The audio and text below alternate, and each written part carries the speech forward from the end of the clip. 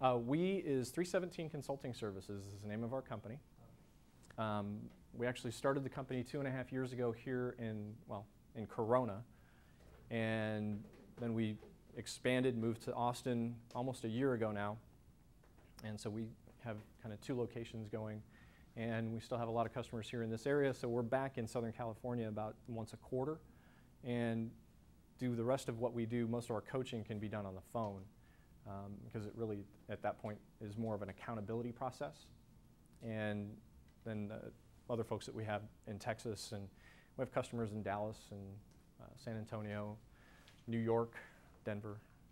So, and we can do a lot with video conferencing as well. So, every contract we do is very unique. And one of the reasons that we also started this independently is that I'm not tied to a Sandler sales model or Miller Hyman or Achieve Global or DDI or Spin or Solution or any of those other folks either. Depending on the situation, I can pull in information from any one of those programs and tailor it specifically to my customer's needs. I think one of the biggest areas that we do tend to focus on is lead generation. It's how do we fill that funnel?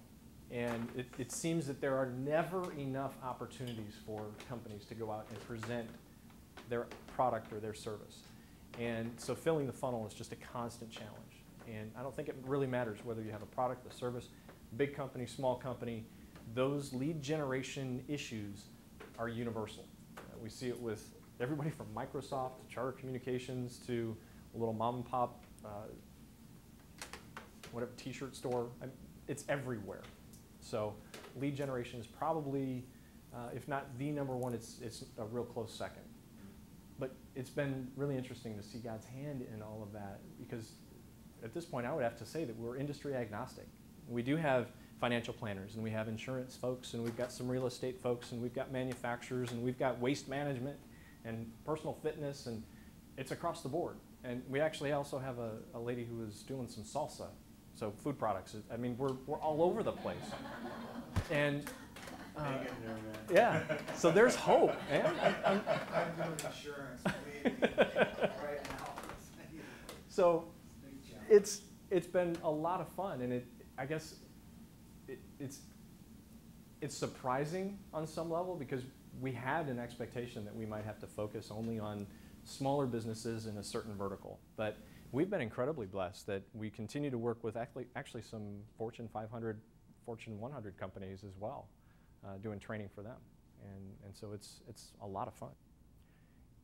So to write in sales training, sales coaching, yes, or sales continuing education, yes, I would actually put that as part of your team, part of the ongoing process for continuing to make sure that you're on top of the sales game. That's part of your team. That's part of your vision for maintaining excellence with your team of professionals. That's probably the way that I would put it in there. Here's the cool thing, okay?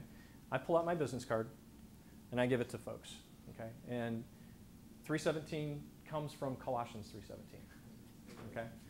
Yeah, what book, right? Which one? Okay, so Colossians 3:17, and in all you do, whether in word or deed, do it as though unto the Lord, giving thanks to the Father through him. And so people ask, and it opens a door for me to share my faith with them, which is pretty cool. I've had, in the 2.5 years that we have had this company up and running, we've had 2 people now say, oh, you know what, I'm not going to do business with you because you're one of those Christian guys. 2 people. And we've talked to thousands in the 2.5 years. Don't be afraid of it. Don't apologize for your faith when you go out there in the marketplace. I got my MBA at Biola. And the specific reason I went to Biola for my MBA was because they do their program specifically as business as mission, business as ministry. And I didn't want to have to apologize for my faith, and I wanted to have that kind of exposure to being challenged in my faith in that MBA program to figure some of that stuff out, because I was kind of wrestling with it a little bit at the time. And it really helped me to focus that. And I am so thankful. As a matter of fact, you know Neil Johnson. Actually just spent 2.5 hours with him earlier today, and he was one of my professors at Biola. He's now at Hope International, and he goes around the country, actually goes around the world, talking about business as mission. And the fact is, folks, you do not have to apologize for your faith. So I look at that as, this is my opportunity to be salt and light. Okay, so my story. I've been in sales management, running organizations for about 18 years. And I started in the garment industry and spent a lot of time there, selling here in LA, working for a vertical manufacturer. And vertical manufacturer basically means that we took it from yarn to finished product. And we had the knitting and dyeing and all that kind of stuff right there in our facilities. Unfortunately, that company is no longer around. Started in 1967. The man who started that company passed away in 2002, and by 2005 the company was gone. The sons ran it right into the ground. So, very sad. But all of that said, I learned a ton. I got to sell here in LA and in New York, San Francisco, Dallas, Chicago, Miami. There's garment centers in all of those cities. And so Dallas, you get to go see folks at JCPenney. And in Detroit, you get to see Sears. And in Chicago, you get to see Sears. And in Miami, you can see lots of independent folks. And so got a chance to travel the country, and I spent a week out of every month, 10 months out of the year, in New York City for what they call Market Week. It's lots of fun the first 2 times you do it, and then it gets really old. So I did that, ran a sewing factory here in Montebello for about 3 years, and along the way, by default, became the sales manager, sales trainer, operations manager, pick a title. I probably wore the hat at one point with that organization. I had 11 salespeople around the country that I was managing, and I had 175 sewing machines to keep busy. And it was at a time when that industry was taking a deep dive following NAFTA and then the implementation of CAFTA, which are not necessarily nice words in the garment industry these days. Also got a chance to do some corporate sales training along the way as well, and spent 4 years traveling the country working with companies like Verizon Wireless and Bechtel and Westinghouse and Boeing and Washington Group and T.Y. Lin. And one of the things that we did there is we did a lot of presentation skills, and we prepared teams to respond to big government RFPs. And we had a 4-year stint where we averaged about $42 billion in wins with those government contracts, and our peak was $53 billion in 2001. Unfortunately, we didn't get to keep any of that money, because if you get written into the RFP, you can take a share, but we weren't able to do that because we were just the consultants that came in and helped them to win it. Okay, sowing and reaping. Okay, I like that. Other definitions of sales. I want to pick on the sales trainer over here. I'm going to get to him in a minute. Okay, yes, ma'am? I said slick forms of manipulation and motivation. Slick? Wow. So you hold salespeople in a very high esteem. Excellent. Okay, slick forms of manipulation. Okay. And motivation. All right. So I have to trick you into buying my stuff. Yes. Is that okay? Excellent. So just so I understand. Okay. I would say solving a need. Okay. Solving a need. I like that one. That works. Well, it's kind of what she said. It's basically understanding the customer's express need and then fulfilling it with the solution. Okay. Okay. Serving the customer. Serving the customer. I like that. Okay. Making money. Making money. There you go. Getting an order. Yeah, getting an order. Yeah, Okay. Press hard, 3 copies. Yeah. Exchange of money for product. Exchange of money for product. Okay, so he's got Webster's down. Okay. Excellent. So why is sales, in the eyes of some, held in such lofty esteem, or maybe not so lofty esteem? What has happened to the sales industry that we look at it with such disdain in some cases? We got guys trying to get us to buy stuff. Okay. Hard pressure. Okay. Yeah, it is that press hard 3 copies approach, right? We don't really say that anymore because we're not using carbon paper, but I'm showing my age, I guess. So let's actually, you know what? You got stand up. You've been sitting down for the last 40 minutes. Stand up for a second. We're in a seminar now. We're in a seminar now. Yeah. And what I'd like you to visualize for a minute is the act of trying to pull somebody closer to you. What would that look like? So close your eyes for a sec. And if you're going to pull somebody closer to you, what does that require you to do with your hand? Okay, you got to extend that hand. And what are you going to do with that hand? Okay, so I'm seeing this. Okay, you're grabbing that person to pull them close to you, right? Okay, so that's kind of a traditional approach to sales.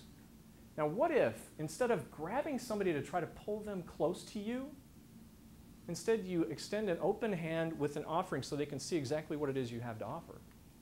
And they understand what that product or service is from a value standpoint. It's not hidden in this closed fist over here that we can't see, feel, touch, poke at, figure out, does that actually fit my needs? Now we see it, it's on your hand, it's open, and I get to play with it. I can poke at it and ask questions about it. Does that make sense? Okay. So go ahead and have a seat. Thanks for playing. Now, this open hand concept, one of the other things I like about it is that it helps us to see very visually that it's also not in my control. It's up to God. He's going to do with it what he will, and it's not up to me, my time or my agenda, but it's God's time. It's his agenda. It's his stuff anyway. I'm called to be a good steward of his stuff, right? Yeah, and it is the work of the Holy Spirit. We can only plant the seed. The Spirit's the one that's going to do the convicting and the changing of the heart. Just to clarify, how do we continue to use the internet and social media specifically as a point of high touch, high relation to stay in touch with our customers? Am I understanding correctly? A couple of thoughts on that. One is it really depends on your business. Some of your businesses will completely lend themselves to that kind of a market space. Others don't even go there, because it's not really worth your time, unless you have a completely integrated marketing approach. And by that, what I mean is you have several different channels that you can use to market your products and services. Okay? If the message needs to be sent, I'll use a personal example. Our business, we do sales coaching and training. We do not generate leads. We don't generate opportunities through our internet presence. When people meet us, they get our card, and they go to the internet and they look at our website and they look at our blog and they look at the LinkedIn and they look at Twitter and all those things. That's a credibility check for us. They want to know if we're legit. It's not a lead generation source for us. Now, some of you may be able to use social media as a lead generation option, but for the most part, the way that we find our customers, it's going to be networking, referrals, and just getting out there making phone calls, or walking into a company face-to-face if that's an option for us to actually be able to do that. I have an amazing bride who flies or drives over here once a quarter and takes care of business. And do you have consultants here? We don't. I mean, I have partners here that we do make referrals to and that kind of thing. But for the sales training and coaching that we do here, it is either myself or Kerry. And by the way, that is my wife in the back of the room. That's Kerry. Say hi, Kerry. Yay! It's a dream come true. Good answer. That's on camera. That's a good answer. Yeah. Could you step out for a minute, honey? Turn the camera off. I got to be really careful now. Actually, here's the kind of amazing thing. I was really concerned about that initially, to be honest. What we have found is that there are days when we will spend literally 24 hours together. And you would think that it would be just horrific, but we have complementary enough personalities and we understand each other's personalities enough that we haven't gotten to that. I mean, certainly there are moments. I can't paint that kind of a disillusioned picture, but we've come to an amazing understanding of each other's strengths and weaknesses. And here's the other cool part. Kerry is, and I say this in love, you know this, honey, she is a freak because she actually likes to make cold calls, okay? There are, I think, 3 people in the whole world who like to make cold calls, and she's one of them. Okay? And the other 2, I think, anyway. So she really likes doing that. So if we have customers who have needs in that area, oh my goodness, talk to my wife, please. She's amazing. When it comes to the face-to-face stuff, the presentation skills, negotiating, closing, the face-to-face, buckle-to-buckle, that's where I jump in. And I like the process part as well. And Kerry's not necessarily that big on process. It's not her favorite thing. So I do more of the process. And she also has some amazing financial background. So she deals with that part of the business as well. And there's a follow-up. And there are definitely roles and responsibilities that are clearly understood. And I think the more clearly you can outline that, whether it's spouse or not, the more clearly you outline that up front, the better off you're going to be. Yeah, it doesn't matter who that partner is. So yeah, absolutely. And they're absolutely, she is the owner of the business, and so she has final say. Yes, sir. I believe very strongly that God has given me the talent. I mean, 1 Peter 4:10 specifically says that God has given me a gift to share with the rest of the planet, right? And that's what I rest on. There's always people around that say, well, you know, you should do this. And even today we heard, well, you know, it was hilarious because the person that said it, I'm looking at him thinking, did you really just say that? He said, well, coaching is kind of a fad. It's going to go away in about 2-3 years. And I thought, what? Wait a minute. And I had to kind of break it down as far as why he thought that. Because he thinks, in his mind, when businesses start soaring, what do we need coaches for? But then I asked him, I say, the Dallas Mavericks just won an NBA championship. Do they need a coach next year, or are they all set?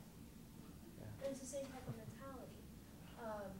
So really, I mean, truly resting on God and helping and understanding where other people are coming from with that negativity in order to be able to convert it into a positive. I mean, I agree. Listen to wise counsel, but seek the master counselor.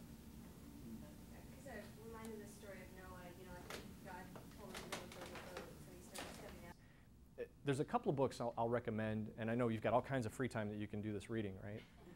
But a couple of books. One is Spin Selling. It's been out there for a while. Neil Rackham wrote this book, oh gosh, it's got to be close to 15, 20 years ago even now.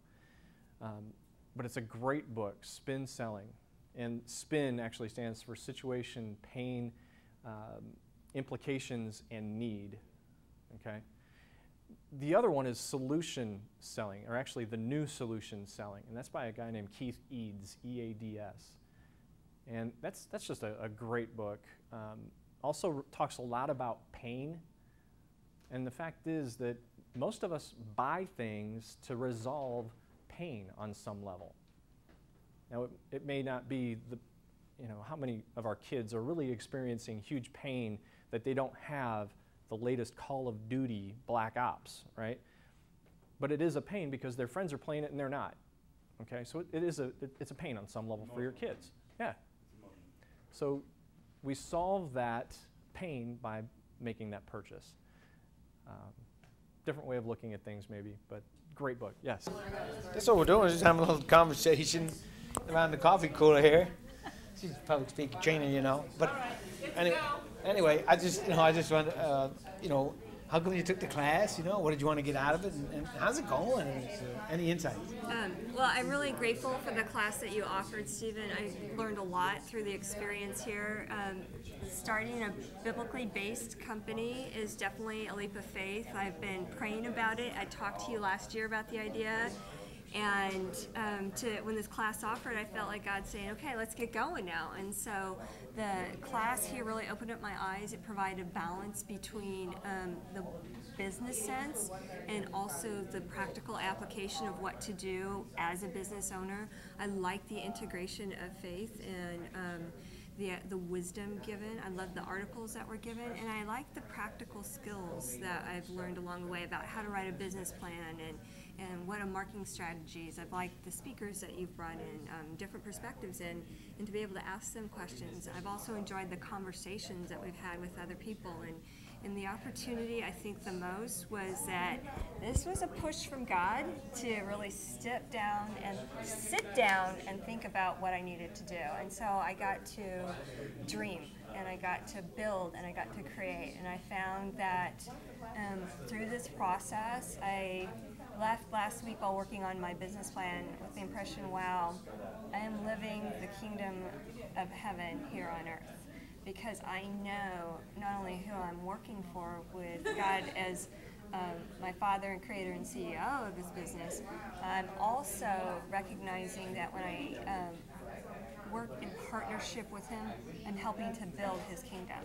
And that is something that's very encouraging and motivating, and helping through the tough times. Like when I don't know how to do something, like, I'll present my fishes and loaves. So that's my business philosophy or business model, is the loaves and fish model for biblical entrepreneurs. So, so you wrote the business. Did you ever think you could write a business plan? I mean, have you written one before? No, and I think that was nice because I knew I had to have a business plan. I'd been talking about having it, and this class provided the steps that I needed to get to that place. And I needed someone to guide me along the way, because it's easier to talk, oh, I have this business idea, and then God says, good, now let's walk the talk, Stephanie. And that's what he provided to me through this class, was the opportunity to take the practical steps and put it down on paper. So, and I liked having the deadlines because it pushed me to get things done. Good. All right, thanks, Stephanie. Perfect. Okay, you're a public speaker, huh? Sort of say, why did you take the class? What were you hoping to get out of it? And how's it going?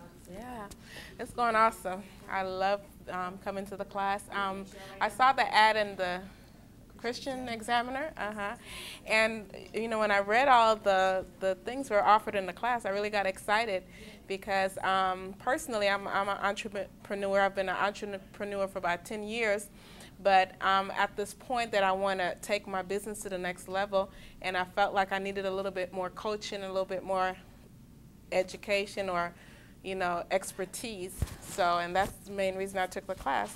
And I also wanted to add my faith to it because it's somewhat of a challenge to make sure that you are doing things God's way in the business place. So I wanted to get a different perspective on how to do that.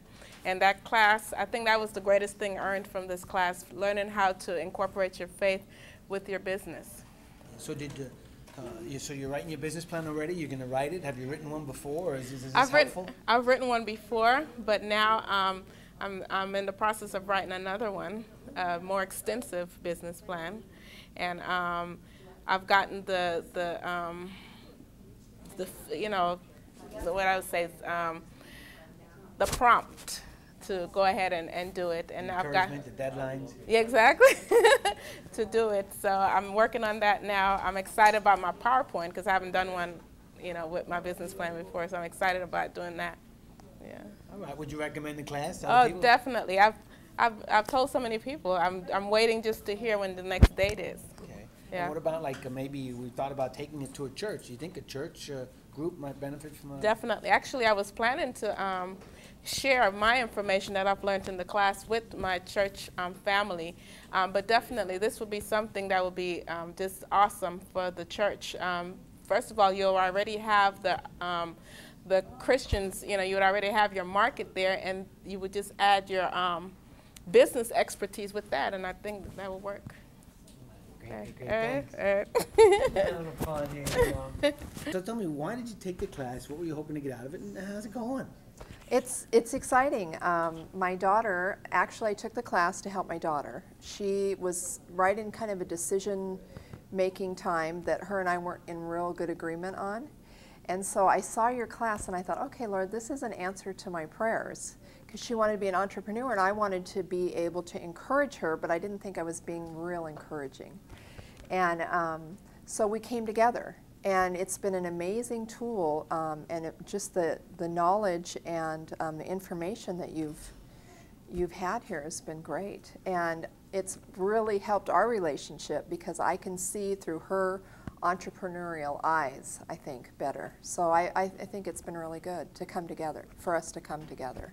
So is she going to write a business plan? Has this helped her in her focus? Or It's helped her in her focus. She's actually got her cards. She's got a plan going. And I was always behind her, but I said, Rebecca, you have to have a plan. You know, an idea is great, but I want to see a plan as a mom, you know. I thought school was real important, but she has a heart and she has a passion for what she's wanting to do, so I wanted to stand behind her. And yes, the business plan is in the making, and she'll be here next week to present that plan. And I just want to thank you for doing what you're doing, because I think the speakers that you've brought in, none of us would have been able to pick the brains of these amazing professionals, especially in such a small group of people. We've gotten to ask questions of very, very successful business people that nowhere would you be able to do that. I mean, I don't know where you would have found that. So thank you for that. How's she doing with her business plan? Is she enjoying it too? I mean, this exercise, the discipline? She's enjoying it. I was excited. And even the leads that have come out of this class have been really good. That you have a heart for each one of these people, and I've watched you week after week identify, and you're looking for those connections. And I really believe that's a gift. So thank you for that as well. She is doing she's really excited. I don't know exactly day by day how she's using her time. She works full time. But I see it coming together. So, and the business card thing, that was just exciting to see her take that step, because that was a step of faith, to actually put it in print. Let me ask you this. We are thinking of offering the class to high school students. What do you think about offering this to high school? In this economy, I think it would be an amazing opportunity, because a lot of these kids don't have the resources or the funding that they need, but they may have a passion and an idea, and they need the tools. So I think this would be an excellent class for high schoolers to take. Yeah. All right, thank you, thank you. We just had a little fun here. Okay. You know. About is like, you know, why did you take the class? What were you hoping to get out of it, and how's it going? Well, I took the class mainly because I had kind of started the business before, but I didn't really know what I was doing. I hadn't made that many sales with the t-shirts, mainly because I didn't really know how to market them. And I feel like I've gained so many ideas and a lot of insight from this class. Speakers have been great. I believe Wendy was saying that a little bit earlier. Definitely, they've been very professional. I've learned quite a lot from them. I feel like my brain has just kind of been stimulated through this whole class. I've learned a lot. Had you written a business plan? Are you writing one now? How's that coming along? I've written a one-page plan. I haven't written the full document yet, but just being forced to write it has made me think of other avenues for the business and new ways to market it, and it's helped me kind of focus on a particular niche. I felt like before I was trying to sell Christian and conservative t-shirts. Just an example, now I'm feeling I should focus on Christian t-shirts. Better to do one thing well than to do two things poorly. So I feel like it's forced me to have some discipline in the business, I guess you might say. Yeah, well then that's the beauty, you know, to the class, if it can force you to bring focus. Right. The power of focus is really just unbelievable. So, and you want to make no mistakes on paper in the business plan before you're using real money. Yeah, definitely. All right, great. Hey, would you recommend the class for other people? I mean, certainly, certainly. Okay. Hey, beautiful. Thanks. Hey, we're just having a little fun here. You know, we're taping away.